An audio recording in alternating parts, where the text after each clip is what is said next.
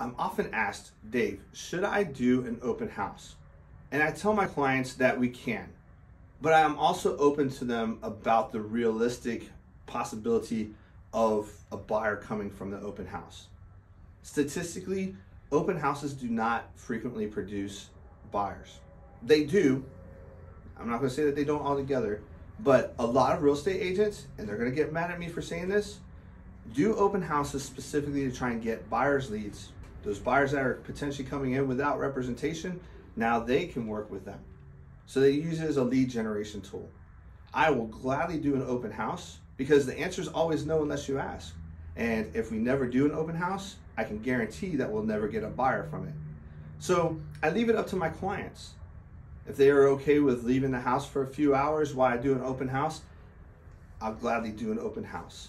But if they would rather not leave the house and have nosy neighbors just walking through looking at what's going on, then I'm happy not doing an open house also.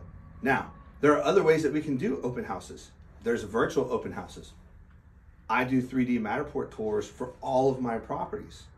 We can take that Matterport tour and do a virtual open house to where people can walk that house without even physically coming to the house.